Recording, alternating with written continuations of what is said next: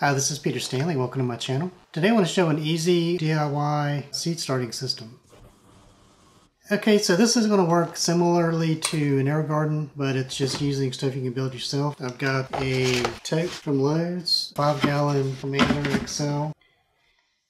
These were on sale at Lowe's the other day for $3.68. I think they're normally like $5. And my plan is to put some little small 1-inch net pots over where each of these squares are. I'm going to use this Stanley 30-watt grow light above it and AeroGarden sponges, 1-inch net pots, CZ Garden brand. That's what they look like. They're about half the size as an AeroGarden basket. If you have AeroGarden baskets already, or you want to just prefer to use these, this system will work for these. You'll just need to use a larger drill bit. So I'm going to use a 1-inch hole saw for these 1-inch net pots. And if you're going to drill for the AeroGarden baskets, just use a 1 1/4 inch hole saw. I'll put those notes in the description. So basically it's going to be DWC setup. And I got this cheap aquarium pump from Walmart. And I'll put a link to some on Amazon that probably a little bit cheaper just as well. But I'm also going to use these small air stones and some air tubing. So I'll put links to all of these parts in the description. Yeah, so let's go ahead and get started putting this together and we'll show how it works. I'm going to have the pump here just sitting on top. I'm going to drill 2 holes around here for the air tube. So I'm going to use most of these for growing. So I'm going to do 18 holes, any of these that can easily fit. I can always expand it later. That's what I'm going to go with for this. So I'm going to use a 1-inch hole saw. And the way I typically drill plastic with the hole saw, this little starter bit here in the center, I'll start it in the forward position until that penetrates and then I'll put it in reverse. It makes the drill a cleaner hole. So I'm going to do that for each of these.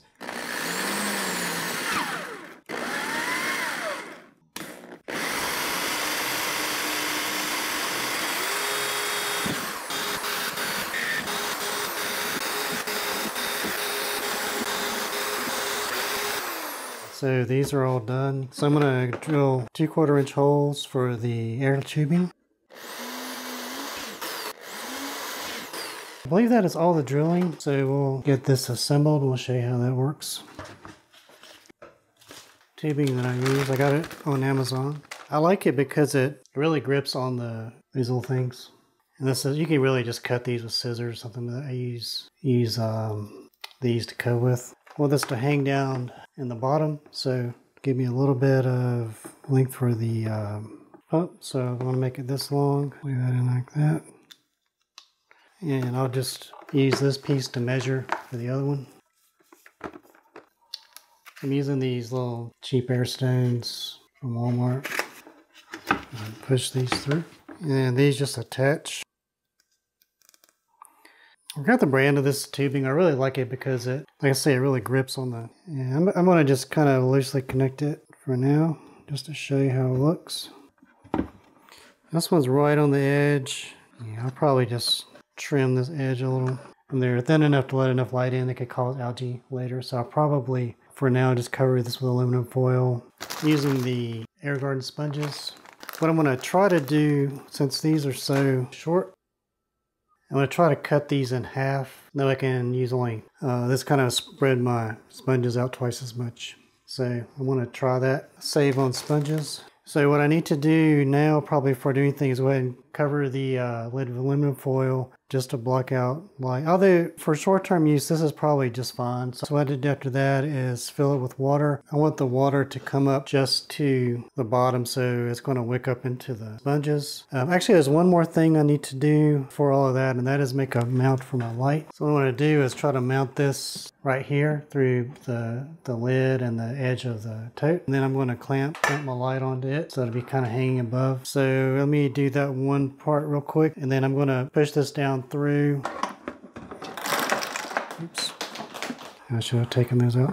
But you kind of see where it's going to come through it. And then I'm going to use some Gorilla Tape and tape this on here.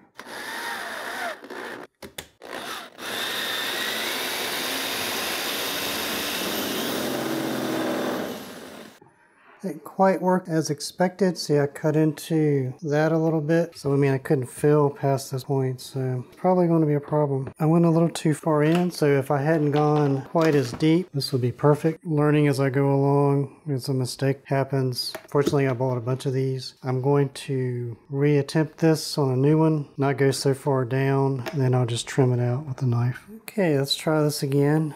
This is a brand new bottom. Kind of see what I was going for. I need to cut this part out. Let's try it again. I just won't go so deep.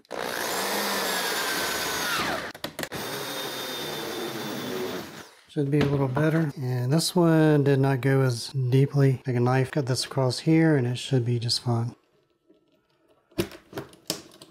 You're doing this, just be really careful when you're working with knives. And this fits in here. It's a little snug, but I kind of wanted a little snug. So I'm using a clamp light. I can still swing it out the way I need to. So I'm just gonna, so it comes down. Just take some Gorilla Tape on this. That'll hold it steady. Great, so all the hard work is done. Now I just need to cover this if I'm going to, and fill the water to the right level and then add the nutrients. This is going to be used for seed starting. Pepper seeds, I want to use a diluted nutrient, probably around 200 ppm-ish. That should be fine. So I've got this put together. See the light I've got attached there and held together with some wire ties. And put some aluminum foil. On the back side, I added a T-fitting and a couple pieces on the sides, and that added a whole lot more stability to the light mount. And then I added a piece of Gorilla Tape on each side and then one across there. And I just need to add the water and nutrients next.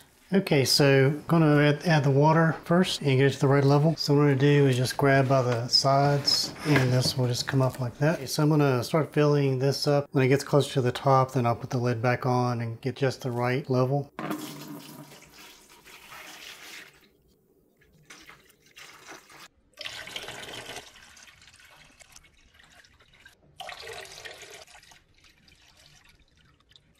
Okay, so I've got 3 gallons in here. Okay, so I got that zoomed in real tight on the holes here. Just want you to see, like, we want to basically come up 1/4 of an inch up inside the bottom here. I'm just going to fill until that happens.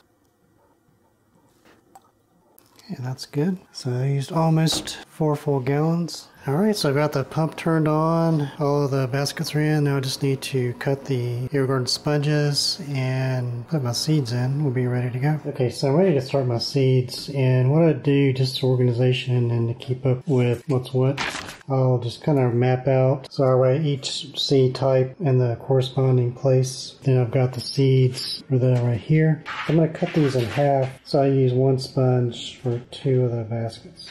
Just going to cut this in half. Of course, the bottom end is going to be a little more narrow, but that's okay. This is I need to make a hole in this one. So I'm going to use this little tool here. You can use whatever. So I'm going to take this, put that in there like that.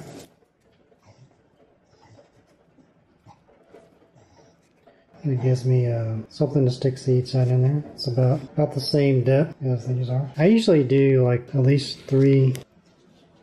So what I do is just kind of drop these in here. Take something like this, kind of tamp them down, make sure they're seated really well. The reason I do more than one, in case one doesn't sprout, and sometimes I usually get 2, all of them germinate. And I can either just clip the ones I don't want, or I can carefully extract them if they're young enough, and then put them in something else. Drop that, and then I need to put it in the fish pepper, so I need to drop it in this location here, which I'll do that real quick. Okay, so this is fully operational now. I've got the light going, and my seeds have been started.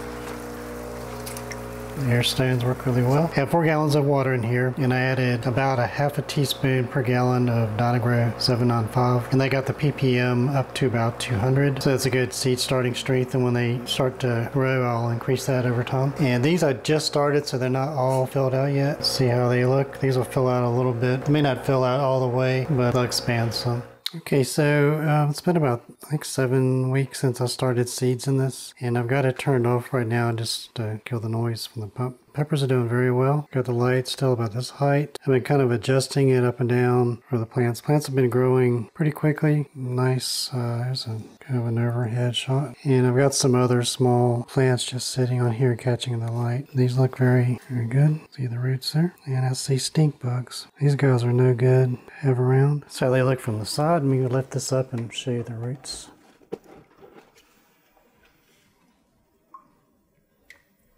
Really nice, wide looking roots. Very healthy looking. Just wanted to wrap this up and share that with you. Looks like it's working very well. One thing I may do differently the next time is cut the bottoms out of these 1-inch net pots just to make it easier to pull them out. I got that tip from BD Beats. He uses a system similar to this, and this is something he learned. Yeah, I think it's a very good system. And it doesn't look as pretty as an AeroGarden, but it does work very well and it costs a lot less to make. So anyway, hope you liked that, found it useful. Thank you very much for watching. Please like, comment, and subscribe.